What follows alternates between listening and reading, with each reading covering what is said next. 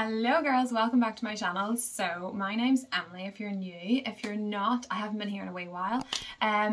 So I thought for like a comeback video that I would do like an introduction sort of video. So I have a few questions actually. I put up a poll on Instagram, not a poll, question box on Instagram.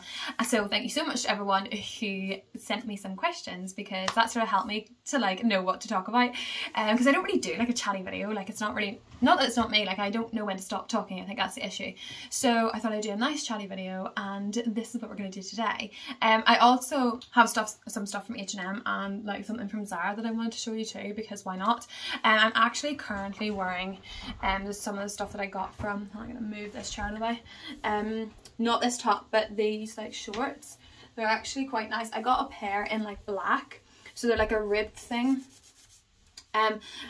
and they were in sale, so I think these were like £4, but I got a black pair in, these are small, right, but I got a black pair in an extra small. So I got an extra, I have a black pair and I got an extra small in them because there wasn't a small, and they actually fit a wee bit better than the small. So, and then I got something else in an extra small, and I was like, I think it must be an extra small in H&M, or if they like just randomly change their sizing, like I don't know. If you're a size like 8 like I am, then 5'3", I would recommend an extra small with H&M now, rather than a small. So anyway, but I got these shorts and they're actually so comfy. Like I've already worn the black ones and they're already in the wash because I dirtied them. So basically, some of the questions I got, I have them written down because I film my phone, because I don't see the point in buying like a camera for YouTube, because my camera is so good.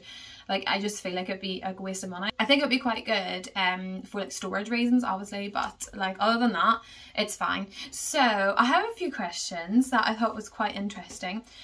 One of them was, what do you do for like work? That is like, just, I knew that question was gonna come up, and I think like everyone wants to know what everyone else does, you know. Like if people turn around and say they're not nosy, like you're such a liar. So oh my goodness, there is a wee bit of sun coming out. Oh my goodness, it's literally, see, when the sun comes out I just glow up. Look at the state. This always happens to me every time I film, like every single time. Every time. So yeah, if you think that you're not nosy and you don't want to know, you're such a liar. Like I'm so nosy, like I always want to know what people do for their job. So basically what I do is I teach English online to kids in different countries. So I have kids from Italy, France, Spain, Mexico, Korea, Germany, literally like anywhere sort of like in the world I have kids, and I teach them. I also do teach adults as well. I have a few adults, but I do seem to pick up a lot more kids, which is great because I love to like sing and dance and everything, and I always make my lessons really fun. So whenever I'm teaching an adult, it's good to have a good conversation, but whenever I teach a child, it's usually good fun. So yeah, that's what I basically do, and I do it off of my room, like I do it online, and I absolutely love it. Like I'm not gonna lie. Oh my goodness, there's the sun again. Another question that I got was, did I always have curly hair? I think that one was funny. Yes, I actually did. I've always had curly hair, but it did, well, sort of like yes and no, because it actually disappeared whenever I was younger, and I don't know why. Like people used to say to me like, where did your curly hair go?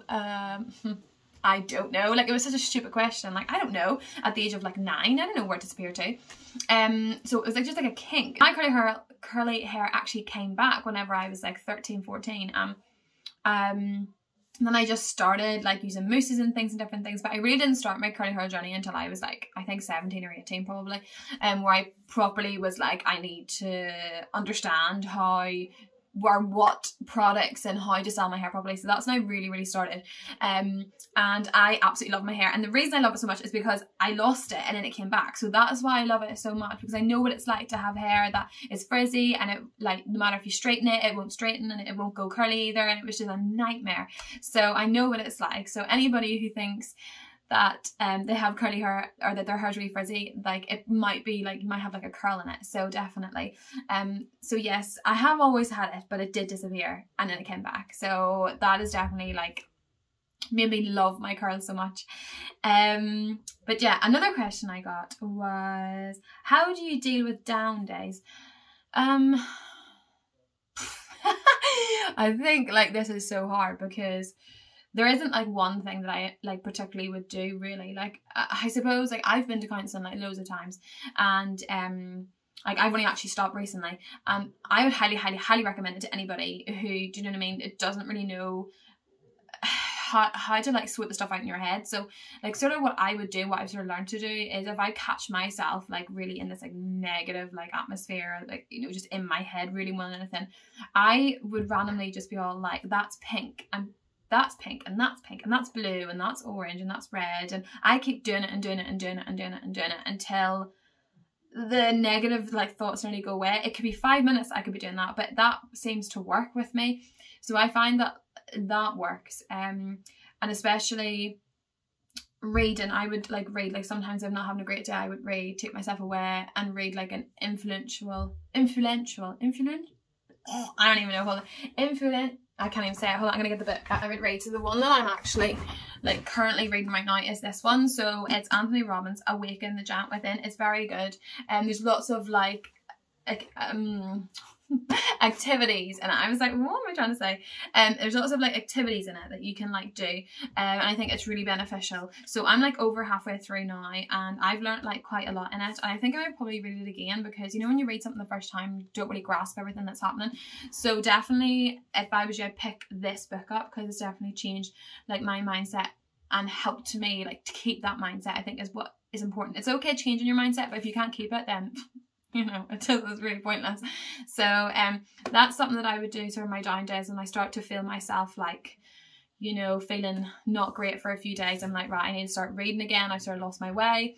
Another thing I do is meditation as well. Also, I'll put the link down in the description for that.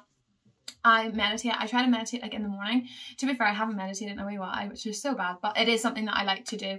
And if I can really get my head like calm, oh, it's an amazing feeling. Like anybody who's experienced it, it's just so good. So I always highly recommend like meditating to people, because it really does help cleanse the mind and also cleanse the body and everything. So I would do that as well. And like sometimes just like, do you know, just being by yourself. I think like if I'm having a really like down day, sometimes being by myself is good, depending on what my head is. If my head's really bad, being by myself is not a good idea. I need to get out, I need to see my boyfriend, I need to go see my friends, I need to like do something, I need to talk. But sometimes I just need to listen to my body, and you like maybe I take a nap, you know, like things like that really help. So I think that's sort of like how I deal with them. But they're less frequent now than what they were, which is amazing, because there was a time where it was like every day I just felt lost and I just had no feeling at all inside me. It was so weird. But whenever I went back to counselling and I was able to talk, like it's okay talking to your family and your friends and your boyfriends and all, but like I always feel like you can't put the weight on them. Do you know what I mean? It's good to talk to them, but whenever you go to like a counsellor, they don't know you and you get to explain absolutely everything from the start, and they don't have opinions and they just listen, and there's just something about that, like for me, that like helps so much. And I think like don't turn around and, you know, poo-poo it if it's, you know, something that you don't think that you could deal with. But like I think that definitely try it first, and then you can turn around and go, no, it's not for me. That's fair enough. But it definitely worked for me, and I would highly recommend it. So basically, I'm not gonna like rant, I don't want to rant on like too much, because I'm just gonna like keep going. Also let me show you these clothes. So I got this here from H&M as well, right? So I got it the other day. I've looked at this top for like ages. I know it's quite summery and everything, but like I just sort of like thought to myself, I'm gonna buy it. I think it was in the sale, so picked it up. A size small. Again, it is actually a wee bit too big. I think it's quite big, like round the shoulders, like when it's up here. But I'm gonna keep it anyway because it's nice, and I can't be bothered sending it back. But it is really pretty. So I still think it'd be quite nice for like autumn time though, because it's still like got some of those colours in it. So I don't know, but yeah, I really liked it, so I picked that up. And then I picked up this dress as well. This is quite cute actually.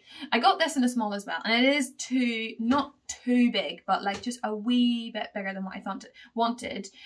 So it's really good because you can like change the length of the straps, which is great, and it's nice colour. It's not white, it's cream spots. So yeah, I think it's, I don't even know if you can really like see it, but this is it basically.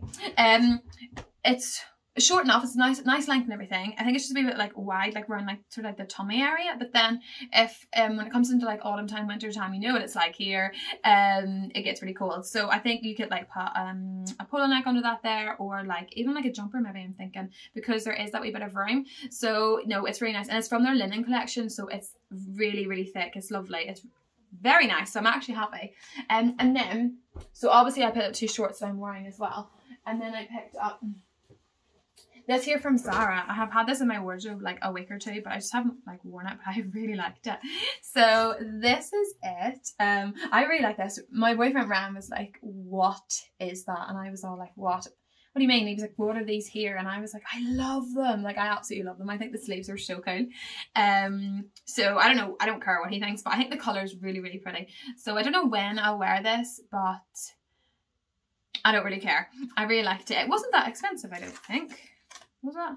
No, it was like 19 or 20 pounds, sorry. And it's from their Join Life collection as well, which I particularly like as well. Oh, so yeah, it's very, very good. It's nicely made, nice and nice. So I really like it. I think it was like new in as well, I'm not really sure. I really like it. So that's the stuff that I basically like got.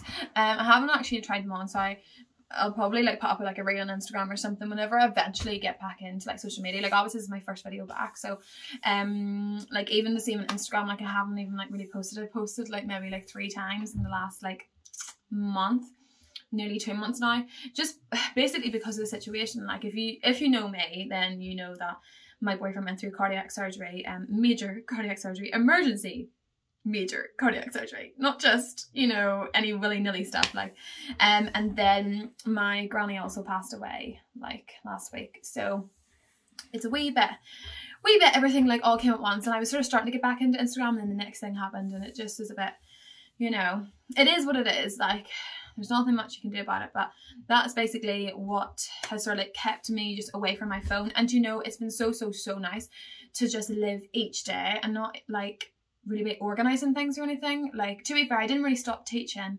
I did sort of keep teaching. I took a few days off, but not like loads in both situations. And like it's just been nice to just still live each day as it comes and not even thinking about like next week or the next few weeks or anything, or even the next few days. So I highly recommend like just really trying to do that, because it really helped me, I think, like cope with everything at the minute anyway. But anybody who's watched this and knows Ryan is doing good. He's in my head again, which is great, and he's back just being himself, I suppose, really, which is quite good, you know. So as long as he keeps going, that's the main thing. But no, he's all good. He's on the road to recovery is the best way to say it. But yes, so that's really what's keeping me away from social media so much. So hence why I sort of asked the questions on Instagram, and I'm so glad people like replied. So another question was what's your biggest like motivation? To be fair, I would have always said like I didn't really have like somebody or someone like that sort of motivated me. Oh look, there's the sunlight. Like, how has this even like happened? I just feel like it's just going to glow up everywhere. Anyway, yeah, I sort of feel like I never really had like a thing or a person that really motivated me. But now it's sort of like changed. I would say that Ryan actually motivates me, my boyfriend, just because of like obviously everything that he's been through and how he just pushes through life. And for me, I'm just like, I'm pretty a positive person, and I'm constantly like pushing and driving for the next thing, and he's very much the same. And I think that like for me, just seeing his motivation and being like he lets nothing stop him, and I'm just like, if he lets nothing stop him, then I should let nothing stop me, you know, because I don't have any reason, you know what I mean? So that really is probably my biggest motivation, really, more than anything. And the fact that, you know, I want to be happy in life. I want to be able to live life as I want. Do you know what I mean? Not what the government says or what, you know, somebody down the road says you should be doing. Like, I literally do everything for what I think is right for me. And I think everybody should do that, because I really, really believe that you shouldn't work a day in your life. You know, like, you should just, you love your job that much that it doesn't feel like work. And that's really my work ethic. Hence why, like, I teach. Like, when I teach, I don't really feel like I'm working. Do you know what I mean? Like, I could do like an 8 to 9 hour day of constantly teaching, and yeah, it's tiring, but like, it's not, I'm not sitting, I'm not having to like listen to anybody else like tell me how to do it. I'm not having to listen to anybody tell me how much, like, this is only what you're getting paid. I don't have to listen to like people tell me when I have to work and, you know, what I have to do. Like, it's all made, you know. So yeah, I definitely think like you should really be like living your life how you want it, obviously that doesn't affect other people. Do you know what I mean? Like, living your life how you want it and then it hurting other people and affecting their lives is not what I mean. It's just like to the point where like it's beneficial to you and to everyone else around you, and as long as you're happy, then really that's the bottom line, because we're all gonna die. So, do you know, like, and nobody knows when, and that's the scary thing too. But you don't think about that stuff, so you have to just live each day as it comes.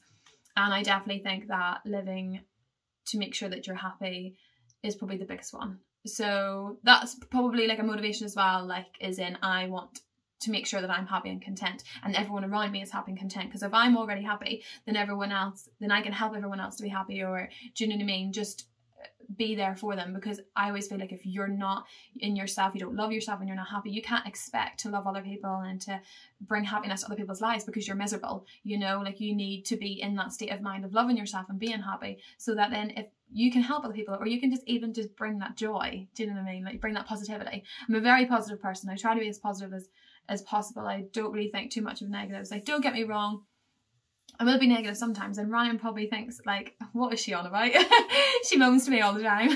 But like, realistically, when I really get down to it, I'm like, no, like, I need to think positive. I need to find a solution and stop worrying about a problem. Do you know what I mean? The problem's there, find the solution. So that's why, like, I highly recommend like this. This is very beneficial. I've also actually read The Code of the Extraordinary Mind. Yeah, The Code of the Extraordinary Mind. I'll put the link down to it. It's a very good one as well. I've also watched The Secret of like the whole law of attraction, so I'm all into that as well, if you can't tell. I love like crystals as well. Like, yeah, I'm so into all that stuff. Like, so if you're not into that, then that's okay. But if you are, like, send me a DM on Instagram, because I love talking about it so much. Like, I just think it's so cool to be able to just like manifest things. Like, and I have manifested stuff before, so it has worked. It does work. It does work. And I've also manifested like negative stuff. Like, you have to realize that like everything you think of and do is manifested by you. So like, you have to accept everything that comes along, even if it is a bad thing. You have to accept that you obviously done that. But I'm not going to get into it, because I'm just going to keep talking about it, and like, I'll just go on and on and on. Okay, one of the last questions actually was what was your very first modelling experience? Oh, well, so anybody who doesn't know, I model as well. To be fair, I haven't modelled in ages, I'm not gonna lie. But my first modelling experience was whenever I was in Cambridge. I went to university over there, and I was there for about 4 years, 3.5 actually, but I always rounded up to 4 because why not? And I set out a modelling page, and I had photos done ages and ages ago, and I put them up, and then this guy messaged me and said, you know, I'm from the Cambridge area, do you want to shoot with me? So then that was my first experience. So yes, I didn't have to go like looking for it, but I was given the tools, law of attraction again, and I had to, like, the universe gave me the tools and I put it out there, and then something came from it. So that's basically one of the things I manifested. And then I sort of like went from there. I've shot with so many photographers, amazing photographers, in Cambridge and London, and also back home, and it's just, yeah, it's incredible. Like, it is something I really love to do. Like, I love just being able to like create a photo. Like, whenever you've got it created, you're like, wow, that setting was so good, that outfit was on point, like my stance is good, like the whole thing is just, yeah, whenever you get that, it's amazing. It's about being creative. It's so good. So that was my very first modeling experience. And, well, no, not my very first. That's actually a complete lie. My proper one, actually, that was how I sort of got into it and how I got the ball rolling, to be fair. But my very first was actually, I did like a Miss Bollywood thing in Belfast. Oh my goodness. Like, whenever I was like, I must have been 17, I think. 16 or 17, and my mum seen this, and she was like, you should do this, and like, I went in and that was the first time I really like shot like with like a professional photographer, and it was such a cool experience. And then they took me to the final. There was like a whole competition thing. They took me to the final. I got to wear Sarara. My goodness, if my friend Shreya is watching this, I am sorry that I can't pronounce it. It's in my head, but you know, you just can't pronounce it. Do you know what, like, basically, what is it? A Sharari. Do basically what, like, Indian people would wear in their cultures, like weddings and things, or even like a day-to-day basis. But I know like Shreya, she wears it to like weddings and they're gorgeous, but I got the chance to like wear one. It was incredible. I wore this gorgeous one. I got makeup, my hair done, and it was so cool, and I went on stage and everything. And to be fair, it was like a catwalk and I hated it. I actually didn't like the catwalk bit. I loved the whole like photo shoot point, but I didn't like the catwalk bit. But that was my very first experience, and I knew from then that I was like, I love this, and I really wanted to be in it. So yes, I would love to model like full time all the time. But obviously then COVID hit and everything, and that sort of like, you know, stopped it basically. So it is something I really want to get back into, so it will eventually come back round, but I don't worry about it too much. But yes, so basically that's all my questions.